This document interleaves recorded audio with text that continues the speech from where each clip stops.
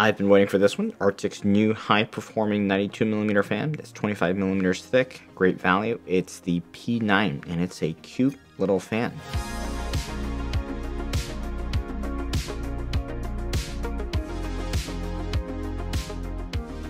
Welcome to Machines and More. So for a while I ran the Noctua U9S in my NCase M1 as my daily driver. It was cooling a 10700K, and that was with push-pull Noctua A9 fans.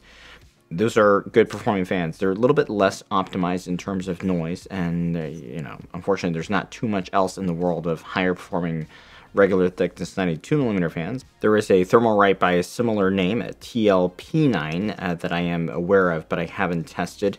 But Arctic's P9 is the subject of today's review, and I think this is quite an interesting offering that many of you, especially those into the particular uses in SFF, will find attractive.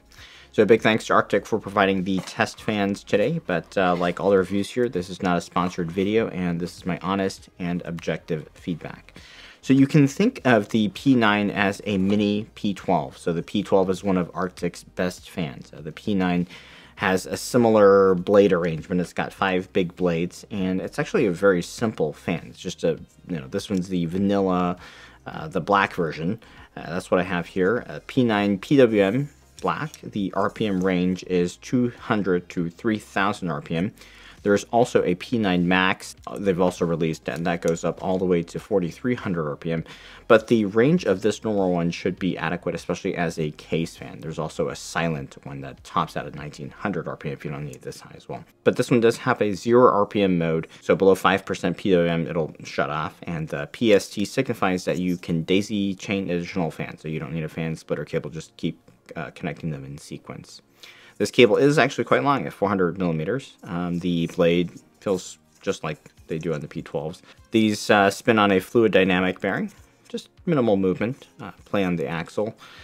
Quite basic, no rubber bumpers or anything, they just come with a set of fan screws. So in addition to the Max SKU and the Silent SKU, they're also doing a continuous operation, or a CO version, which uses a dual ball bearing, and that's going to have a different noise profile compared to this one. It's a fluid dynamic bearing. So for most intents and purposes, I think this one right here, this is the SKU to get. It's just your standard one. So my test system here is the NCase M2 with Strix X870 If you're doing air cooling in this case, I would recommend something like Thermalright's PA120 Mini or the Noctua D12L, since you can fit those bigger coolers versus the shorter U9S like I have here.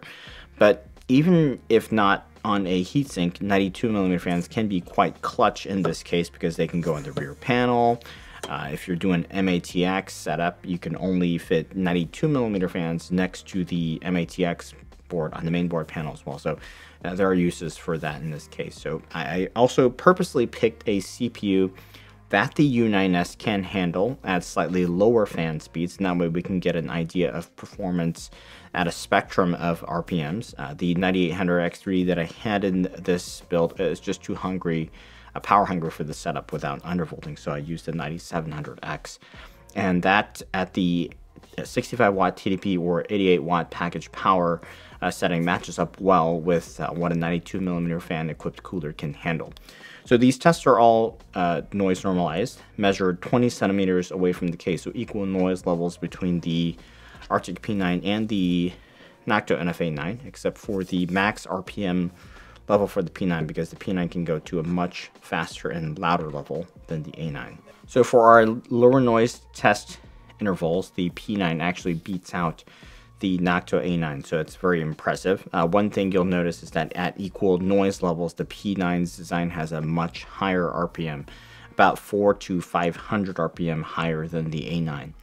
At the two higher intervals, which correspond to 2280 RPM and 2560 RPM on the P9, the Noctua does perform better at this higher end of the fan curve, although the performance is still very close. So the particular P9 that I tested maxed out at 2920 RPM.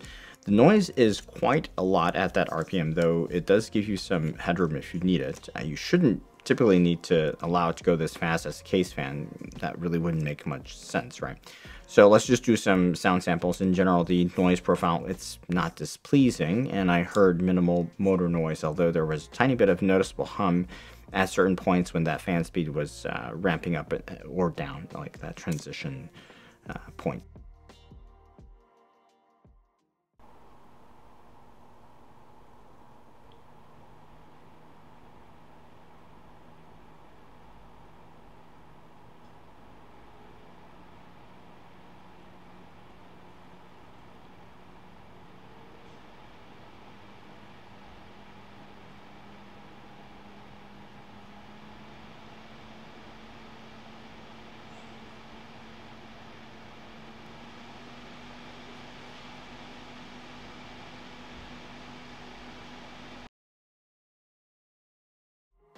So overall, it's a very good fan in a sparsely populated PC fan segment. The performance is excellent at the moderate high 65 to 75% PWM level, and that's still quite good at the higher end of the fan curve. The max version of this fan, which is $10, will give you even more headroom if you need, and the standard black SKU is especially good when you consider the price for these. The standard one is only $8.50. So while it really makes sense if you're upgrading from a more generic fan or you need a few as case fans for your SFF build, it's also cheap enough that if you have a particular reason, such as if you're looking for a little bit more performance or lower noise when you're pairing with a more moderate CPU, such as your 65-watt TDP AMD CPUs or your non-K Intel chips, you could, theoretically swap your A9 fan for this one. At a minimum, it's not a pricey experiment, right? So if you find yourself at the faster end of the fan speeds, I would still stick to the stock A9 fan. It is still a very good fan. One thing to note, if you're using these as case fans and you have your fan curves indexing against the CPU temp, I would absolutely dial it down to a lower max RPM, because your CPU could often get to 75 to 80 degrees or higher under load, and at that point a lot of stock motherboard fan curves will run your case fans at 100%. You'll be adding a lot of unnecessary noise, and it really doesn't make sense to run case fans at 3000 RPM, so definitely keep an ig out for that. So there you have it. I hope you enjoyed the review. Please give a like, make sure you're subscribed. These do have retail stock now, so please go ahead and check them out, and the link's down below. Big thanks for watching today.